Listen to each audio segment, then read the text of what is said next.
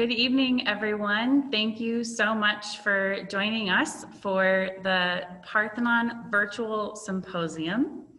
We are so honored to be streaming to you live from the Parthenon Museum. We are here in the We Have a Vision exhibit. It's about Nashville women from the Centennial to suffrage. So that's approximately 1897 to 1920. Tonight we have a fantastic speaker lined up for you. Her name is Dr. Carole Bucy. She's the Davidson County historian, plus a professor at Ball State and advised on this exhibit. So tonight she's coming to you live from the Parthenon Museum, from the exhibit she advised on. And we're so honored and thrilled that you're joining us and that Carole is joining us. A couple quick little housekeeping details. We are going to be welcoming questions at the end of the symposium. So you are welcome to use the chat feature at the bottom end of your screen. And we will be taking those questions and answering them at the end of the symposium tonight. If you have any issues throughout the symposium, let us know in the chat feature as well, and we'll be working to solve any technical issues that arise. So without further ado, we are very excited to welcome Dr. Carole Bucy.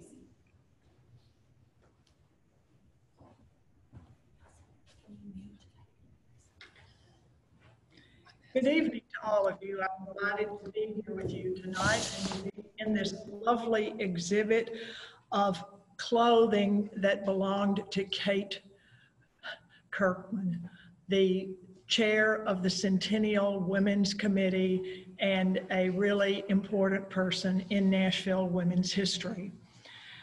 I love coming to the Parthenon, and I really do believe that as long as I live, there will be two experiences that stand out in my mind when I have come to the Parthenon for an occasion or for something that was going on.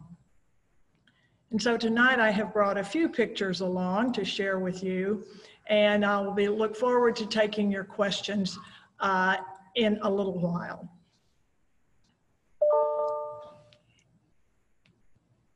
There were actually two centennials in Nashville.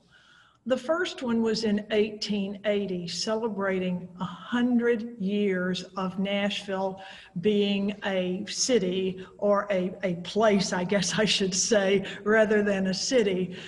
It was the 100th year of the founding of Nashville, and it opened down on Broadway. The exposition grounds were at the corner of Broadway and 8th Avenue. It opened on April 24th because that was the day that the John Donaldson party arrived in Nashville and stepped off of the flatboats, and a week or two later the Cumberland Compact was founded. So that centennial actually was an all-male affair. There were parades, there were everything under the sun going on at that Centennial Exposition, and it was quite an affair. There was a pavilion. What it wanted to showcase in 1880 was the progress that Nashville had made. There was a large Union Army contingency marching in that parade, along with other groups, fraternal organizations, bands, you name it. They were all marching in that. And what this really represented was Nashville as a New South city. Nashville was not going to be locked into the lost cause, at least not yet. Nashville wanted to be seen as a progressive Southern city. African Americans from Fisk were represented well in the parade. The Jubilee Singers sang on opening day. It was quite a thing, but it was all male. So 17 years later, we have another exposition, and it is the one that we are going to talk about tonight. Now, I have two memories of coming here. Well, actually, I really have three. I came here as a child. I grew up in Texas, and my parents and our family came through here during the Christmas holidays one year, going to North Carolina to visit some relatives.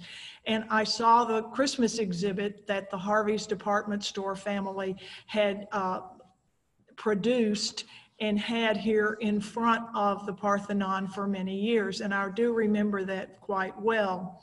But then fast forward to 1990.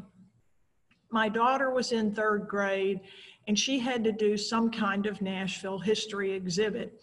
And so when I read in the paper that Alan LaQuire's magnificent statue of Athena was going to be unveiled on a Sunday afternoon, Athena, the goddess, a woman of wisdom, I brought my daughter over here with her little camera. We took pictures, and it was the most spectacular thing that she had ever seen. Certainly when the big outside metal doors of the Parthenon opened, and very, very gradually, this magnificent statue comes into view, and there is a moment of silence, and then a collective, oh, it was quite a sight to behold. I will never forget that moment, and I don't really think my daughter will ever forget that either. Now, my second or third memory of coming to the Parthenon is a much more recent one. It was on August the 18th, and quite a day that was. There was to be a rededication of the suffrage monument, which is not very far out into the lawn from where I'm sitting tonight in the Kirkman exhibit. And what a beautiful day for a celebration it was. There was a team of female skydivers. A small airplane circled around above the Parthenon in spirals. It did this for a minute or two, and then one by one, a team of women jumped out of the plane with these magnificent yellow parachutes. It was quite spectacular. One at a time, they came down. They spiraled as they came down lower and lower to the ground in front of the Parthenon. It was like watching ballet.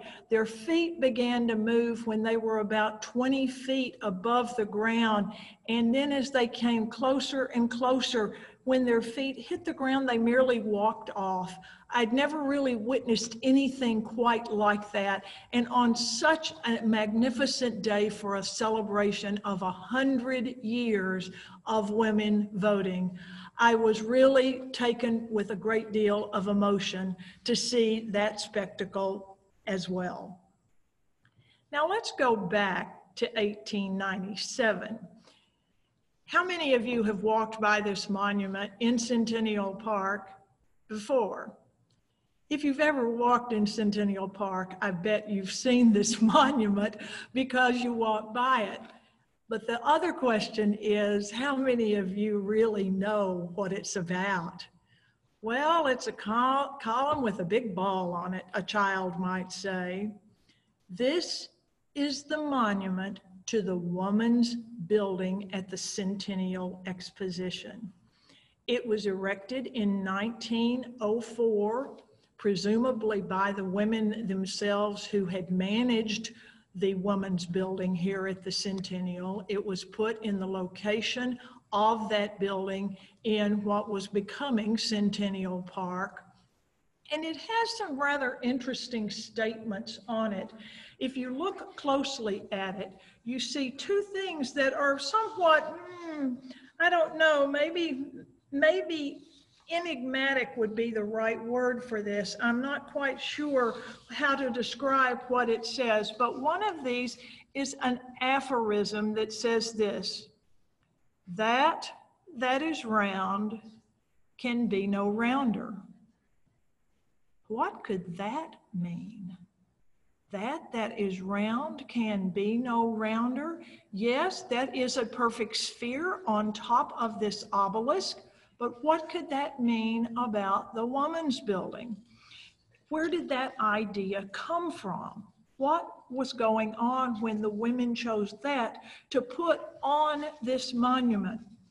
Below that, you saw a list of the names of the women who had been the officers of the board of women directors of this Women's Committee of the Centennial. Their names were there. Their work was magnificent. It had drawn a great crowd during that run of the Centennial Exposition in 1897. Finally, below all of that are the two words, woman's work. What could that be about? The women worked to put up this building. Women wanted their work to be remembered. And below it was this quote from none other than Kate Kirkman herself, whose dress is right behind me. What is woman's work? Now, she didn't say that. I'm asking that question. Underneath the two words, woman's work, whatever may be necessary to preserve the sanctity of the home and ensure freedom of the state. The sanctity of the home and freedom of the state. And yet very few people have looked at this. And I did find out that the statement that is no round can be no rounder had been published in 1895 in a book called Slips of Speech by John Bechtel. And it was kind of cut out of that speech or that book of aphorisms. It says, when a thing is round or square, it can't be rounder or squarer. That which is round can be no rounder. Had the work of these women and the significance of the woman's building itself been beyond comparison to be so perfect that it could not be compared to anything else? So let's go back to 1897. And what is going on in Nashville, Tennessee in 1897? Well, quite a lot, actually. Now, expositions were not a new thing. We had been having expositions. The first one, I suppose, was the Crystal Palace exhibition in London, which was before the Civil War. Then here in the United States in 1876, we had the National Centennial Exposition in Philadelphia. That was the moment at which the head of the Statue of Liberty was delivered to the United States. The statue itself was not complete, but that was the centerpiece. Then in 1893, Chicago held the Columbian Exposition. Then we have the Southern States Exposition in Atlanta. We have one in New Orleans. And in 1897, we had the Tennessee Centennial Exposition. Now, in 1893, Tennessee and the entire United States had suffered a tremendous depression. There'd been a stock market crash, a lot of people lost money, and it was a time of economic woes. And so one of the reasons for creating this exhibition here in Centennial, what becomes known as Centennial Park, was to encourage people to start getting out again, to take the trains, to come to Nashville, to see what Nashville had to offer. And the men who organized this did want to include women in this from the beginning. They worked very hard to make sure that women were not going to be left out of this. He wanted to show not only Tennessee's agricultural and industrial progress and improvements that we had made in those two fields, he also, Eugene Lewis, who was one of the leaders of this, wanted to show social improvement as well as economic, not just to improve the moral behavior of the masses, but he wanted to inspire and educate visitors, and indeed the visitors did come. He also wanted the organizers to emphasize not just our state's natural resources, but also our human resources. And in this regard, he included 3 groups as of particularly particular interest to this exhibition. One were children. They were our future. This needed to make an impression on them. Then there were women and African Americans. And so indeed, there were many activities for children here at the Centennial, lots of educational opportunities here. We have the Women's Building and we have the Negro Building, both representing progress and things that people can do. And so here we look at our history. You and I are sitting here looking backward at all of this, and we're looking at the roles that people played here in Nashville in this time. These 3 parts of society really had a common history, but these 3 groups had been often neglected and had a tremendous amount of unfulfilled potential. And so in came the women. Now, the Southern Lady was a name that everybody was familiar with. What was a Southern lady to be? What was the proper form a Southern woman's behavior should be? It was an important source of regional time, and that really had begun well before the Civil War. But it was no simple task to have this representation of this idealized Southern woman, and yet this new feminism that is awakening around the United States, even in Tennessee in the 1898. And the word feminist was a word that a lot of people were really quite afraid of. Some feminists refused to repudiate traditional values and images of womanhood. And that really made the job of the women here at the Centennial much easier. They had special qualities, the women who organized all the female events here. They were morally refined, chaste, they were chaste, they were temperate, they were pacifist, they argued shrewdly, they wanted their sphere to be expanded beyond the home into the public sphere. And this is what Mrs. Kirkman's statement was about. Yes, we do have a responsibility of the sphere of domesticity, but we also have a responsibility and an opportunity to take some steps out into the wider world. The first experience that women had with voluntary associations, which is what the Centennial Women's Division was and what the Centennial Club will become. The first experience that women had in Tennessee, and really the rest of the country for that matter, was in religious and charitable organizations. Now, by 1890, we had literary societies in all the major states of Tennessee.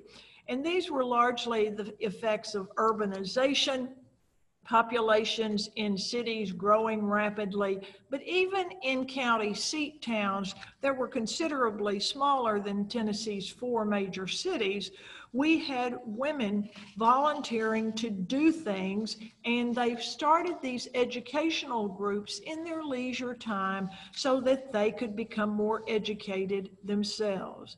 The primary goal initially of these groups was educational rather than charitable, because charitable organizations had already been established. But you see women studying a lot of different kinds of things. Shakespeare, for instance. And you can imagine that here we've got some women sitting around in someone's lovely living room with Victorian furniture. They're talking about Shakespeare, and they look out the window, and there they see community needs everywhere. There's a need for libraries, there's a need for parks, school lunches, clean water, fresh milk, for poor children. We forget that before refrigeration, getting fresh milk was often a problem. And so these women began expanding that private sphere of domesticity and knowledge into the fulfillment of public needs and working towards that goal. Within these women's groups, you always saw cooperative spirit, mutual improvement, working together for a common cause. And yet they also looked after their families. Now, in 1894, when the organization of the Centennial Exposition actually officially began, Nashville and Tennessee had several socially prominent women's groups. They were all over the state. The first one had probably been Lizzie Crozier French's Ossory Circle in Knoxville, which was founded in 1894. We had the 19th Century Club in Memphis, the Cosmos Club in Chattanooga, and in Nashville, we had women now working on the Centennial Commission, the centennial planning of the woman's activities here. Now, there were several groups here in Nashville by this time, but they were smaller than these larger groups in Knoxville, Memphis, and Chattanooga. For example, one of the groups we had was the Quarry Club. Excuse me. It had been founded in 1896 before the Centennial Exposition opened by a woman who wanted to help single young women continue their education. They had a topic each time they met, every week or two, and they discussed things. For example, one of the programs was, how old is the new woman? By 1896 and 7, there was a lot of talk about this new woman. Of course, some people were quite afraid of the new woman. Some were men, some were women. And then another topic that this group discussed was, what is her father's business? So here we've got the Quarry Club for unmarried women. It had been founded in 1885. And we had the Review Club, its counterpart, founded 7 years later in 1892. It was really more or less the graduates of the Quarry Club that were married and wanted to continue this group that they had founded. We had another group here in town, the Ladies Relief Society, which had been founded in 1889. It bought and founded what was known as the Old Woman's Home for worthy aged women and working girls. They ran that establishment. But probably the group that really was the most influential, just because of the women who founded it and were on the board, was the Ladies Hermitage Association, founded in 1889 to preserve the Hermitage. Historian Don Doyle said that its board provided a feminine mirror of the city's business leaders. Yes, these were elite women. In 1892, they honored Jackson's famous victory at the Battle of New Orleans with a lavish ball, not in a hotel in Nashville, mind you, but at the Ponce de Leon Hotel in St. Augustine, Florida. Over 1,000 invited guests were in attendance at that event. Nashvillians traveled to St. Augustine by a privately chartered railroad car, and what a party it was. And so from that point forward, January 8th every year was the event of the season, the social event, the Jackson Day Ball. It was held in various hotels in downtown Nashville. So here we've got the leadership of the LHA, Ladies Hermitage Association, taking the lead in the Woman's Building and the Woman's Committee of the Centennial Exposition. And I want you to keep in mind that Nashville had a strong population of African American elite women. Nashville had strong African-American middle class businesses here. We had business owners, we had doctors, we had professors, and they did very similar activities.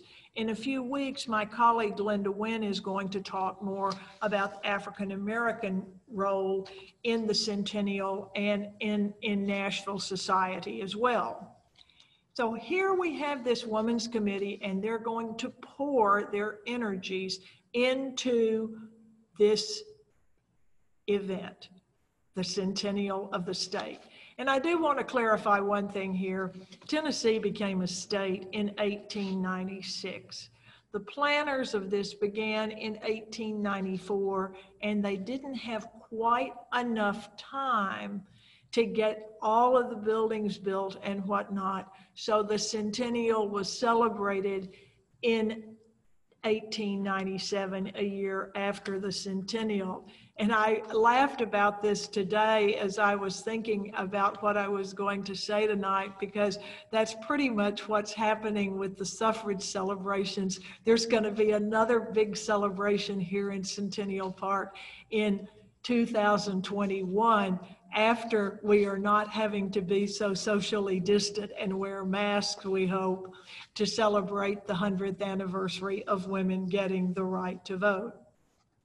But let's talk about the Women's Building and what they did. I want you to imagine coming here to the Centennial, arriving at this fair. You've taken the train. It is 1897. It opens on May the 1st with great fanfare. You are here to see what it has to offer. Imagine walking through the gates at this white city, and indeed it was magnificent to look at. So you are walking in, you are seeing all of these buildings, the industrial building. You have cotton growing in a cotton field. You've got a beautiful lake. We've got history and progress being mixed together here. We have the Memphis building a pyramid. We have all manner of interesting things to look at and much to learn. And so here we're going to have this woman's building. Not only did women plan it, decide what they wanted in it, they hired a female architect to design this building. Sarah Ward Conley was a well-known artist here in town. She had not really exactly done a significant amount of architecture up to this point, but they wanted her to design this. And so they work on the design of this building. As you see how ornate it is with all the porticos and detail around the top of the building. It was transformed into a showplace.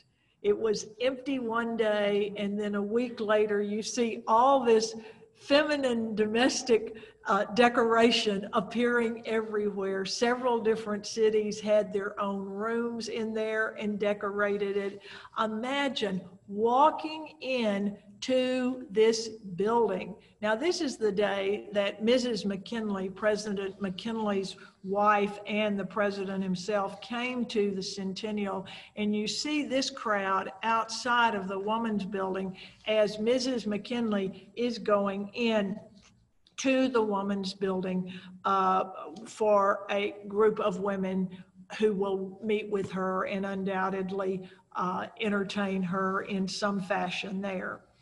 Imagine seeing this building from the outside and then walking into this magnificent space. Isn't it beautiful? This was the two-story rotunda. Look at the sweeping staircase and that floating balcony surrounding this sweeping staircase, framed with the rose-colored glass window up above. And the design in that window represents the apotheosis of woman. Women's groups from across the state and the nation flocked to see this building and all of its beautiful rooms. The Mount Vernon Association from Virginia came and had their own room in the Woman's Building, carefully selected wallpaper with stenciling, furniture of the period of George and Martha Washington. Other rooms reflected the Victorian tastes of the day. Some had extensive collections of painted china. There were other examples of decorative art. And of course, there was a model kitchen equipped with the latest in domestic technology, along with practical demonstrations of science and modern cooking. As I was thinking about this afternoon, I was also thinking about a picture that I have in my mind of Richard Nixon, who was vice president, taking a model American kitchen to the Soviet Union and showing it to Premier Nikita Khrushchev, the modern kitchen for an American woman in the 1950s. And I wondered how the kitchen at the Women's Pavilion in 1897 compared with that modern kitchen that Vice President Nixon took to Russia. Now, behind this, of all things, was a crude log cabin. And why did the women put a log cabin behind this magnificent house building? They wanted to show the striking contrast between the efficiency of modern domestic activity and the difficulty that pioneer women had when they were living in such very primitive situations. A one-room cabin that was quite drafty, and cooking and feeding children and taking care of the sick and lots of other things too. Now, these women who planned this, they weren't just going to open the doors and forget about it. What they were going to do was, and they did very successfully, planned a series of programs more reflective of progressive era feminists than the domestic life. And so what they had were special days, and they had lecturers who came and spoke at these very special days. Suffrage Day, you can imagine what that was celebrating. It was celebrating working toward women getting the right to vote. Suffrage women came to Nashville to see this exhibit. They had speeches throughout the day about that. They had college days in which they had programs that were presented by women who had college degrees. More and more women every year were getting college educations, and they wanted to showcase the fact that college could be a possibility for younger women. They wanted younger women to consider this. There was a conference held here of the State Federation of Women's Clubs. There was a Businesswoman's Day, a Women's Press Day. There were all of these things, and each and every one of those programs were stretching the boundaries of a traditional woman's domestic sphere in the home. And so they're really kind of very subtly giving this new feminist consciousness to Tennessee women. One of the people who spoke at the social science convocation was none other than Jane Addams, the social reformer, the founder of Hull House, a community center, a settlement house in Chicago, whereby she and a group of women on her board provided social services for immigrant families who came in and took factory jobs there. Jane Addams came to Nashville actually several times. Nashville, ironically, had a very active organization that has long been since forgotten called the Housekeepers Club. And what this was, the purpose of this club was to teach women how to be more efficient in their housekeeping so that they could go out and work on causes and not spend so much time in the kitchen working. And so the Housekeepers Club was progressive housekeeping and house management tips for women. Jane Addams came and spoke to that. She came in 1914 to the National Association of Woman Suffrage when it had its convention here in town. The National Council of Women met shortly before the exhibition closed in the fall at the social science, the National Council of Women spoke at their own meeting. They held their own meeting, and they brought in to speak Susan B. Anthony herself. She spoke and talked about suffrage at this association's meeting, the National Council of Women. Anna Howard Shaw, a female minister who later becomes the president of the Suffrage Association, comes and speaks. And the National Association of Colored Women, founded by a Tennessee woman, Mary Church Terrell. Mary Church had been born and raised in Memphis. She attended college in Ohio, married Robert Church, and lived in Washington, D.C. She founded this organization for African American women. They held their national convention here in town, not at the Women's Building, because this was Jim Crow segregation, and Nashville was very much a segregated city. But they had their meetings at the Howard Congregational Church or the Negro Pavilion. They went back and forth. Kate Kirkman went and spoke to that organization at one of their meetings, and there was a lot of cordiality, but that very, very high wall of segregation still separated the races. And so very near the end of the exhibition, I think this was planned more or less to be a surprise, but they have Kate Kirkman Day. Now here is Kate Kirkman, and I really, really like this picture. Do you see this fox stole on her? This stole was in the trunk where the Finucanes found these dresses last year. Can you imagine these dresses that you see at this exhibition and that stole were in that trunk? Quite an amazing thing. But this was planned, Kate Kirkman Day. And here I think probably this day, as much as any, showed all the contradictions that this new woman was having to deal with. First of all, they have a baby show in the morning. Baby shows were quite popular. Babies in carriages, decorated carriages. Then in the afternoon, they had a floral parade. Floral parades were also quite popular in Nashville in particular. There were lots of these floral parades. You decorate your cabin, you decorate your carriage, you decorate your carriage, you decorate your horses' harnesses, you decorate your man riding behind you with flowers, and people loved these parades.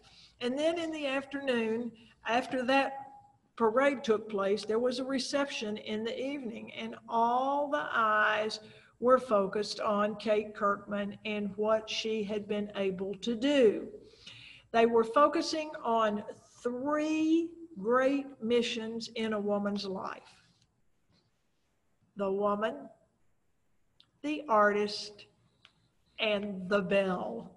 And Kate Kirkman was reported as wearing that evening a white satin gown covered with dazzling gems and crowned by diamond stars. In this unlikely setting, one speaker talked about woman's work. Here at the exhibition, the woman's work has been as a writer, as an inventor, a scientist, a teacher.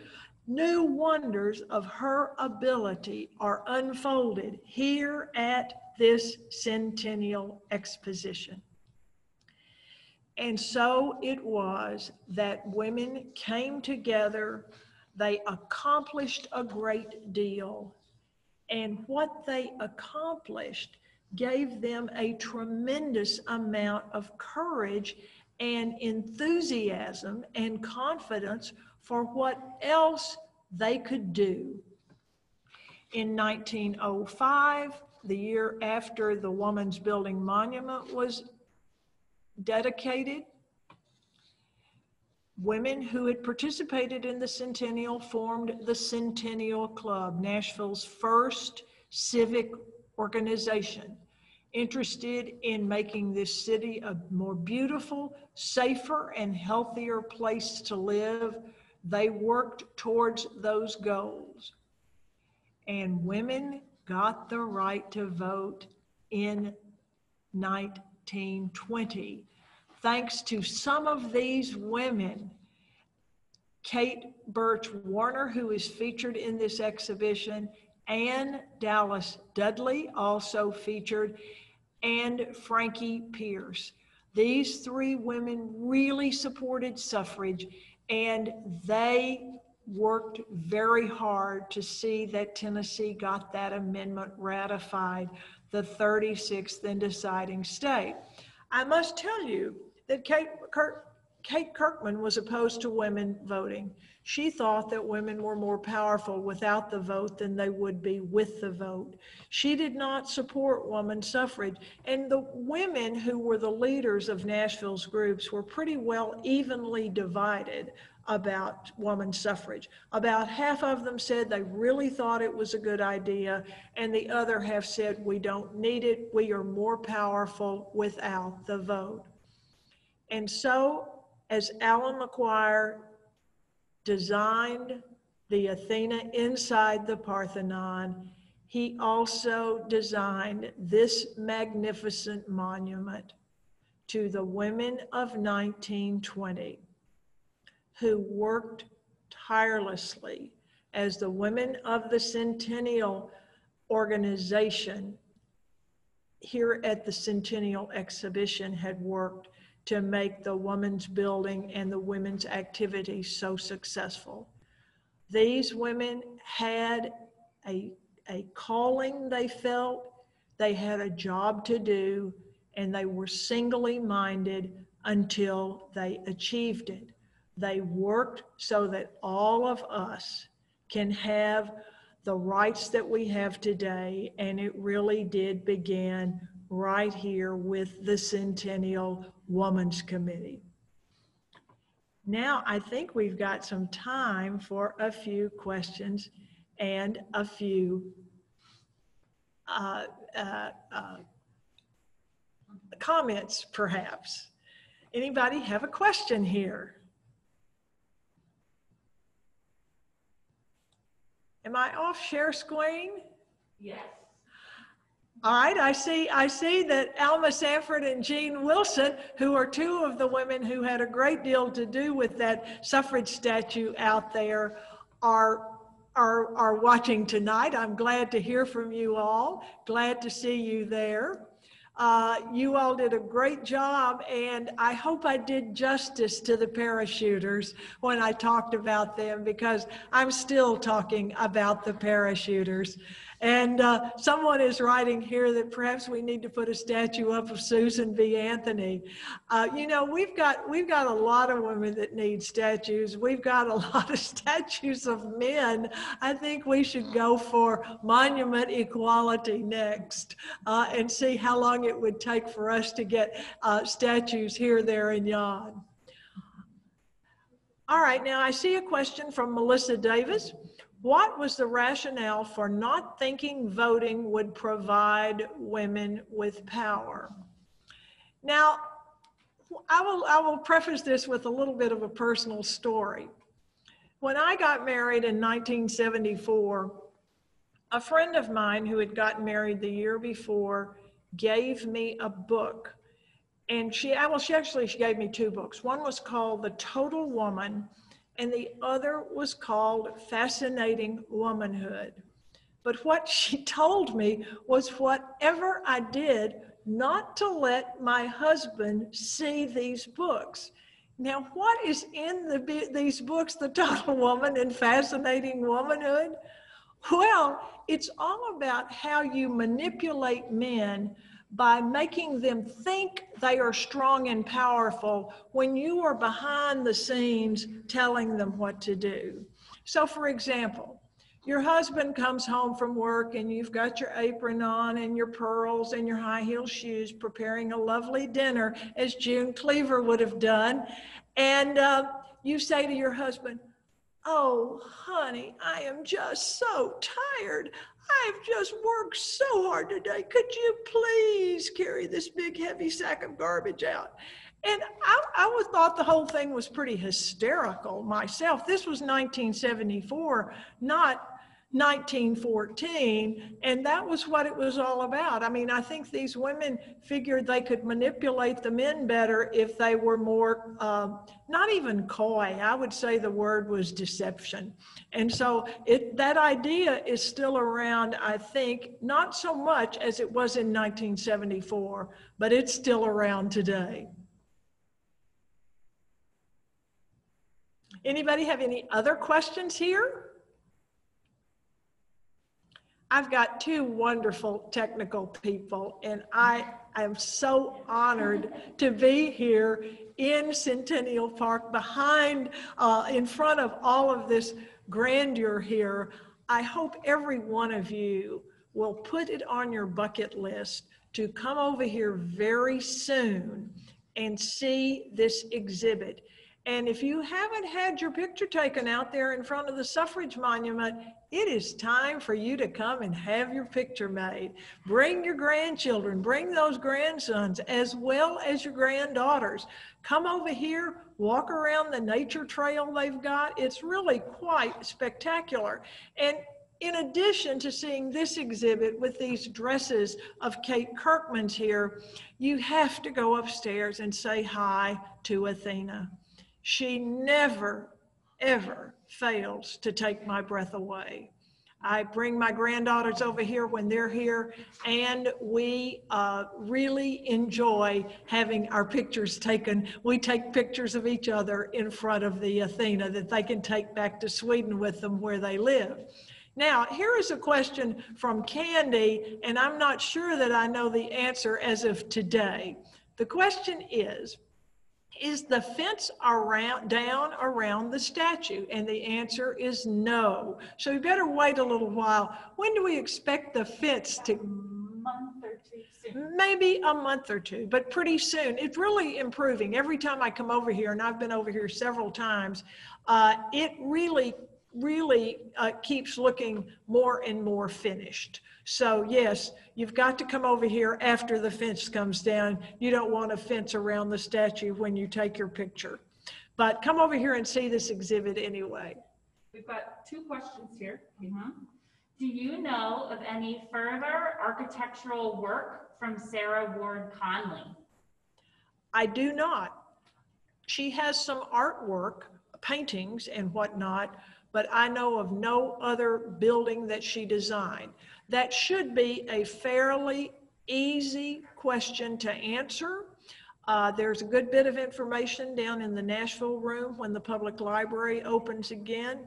In the meantime, if you make an appointment, you can go to the Tennessee State Library and Archives. The staff of both the Nashville Public Library and the Tennessee State Archives. The Nashville Public Library has the Nashville Room and the Nashville Archives in the building, and the Tennessee State Library and Archives is right beside the state capitol. If you make an appointment at the archives, it is open, and one of the research assistants there in the reference department should be able to help you answer that question. Okay. Thank you so much for your attention. I appreciate you coming and watching this tonight. I hope I'll see you again. Bye-bye. One more thing.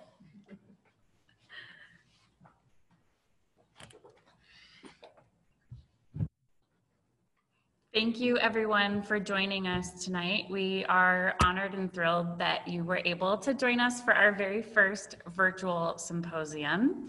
We have to thank Humanities Tennessee. We are so grateful for their support for this virtual symposium and for the one coming up on Thursday, October 29th. We had a question in the Q&A from Marty that will be at 6 p.m. on October 29th.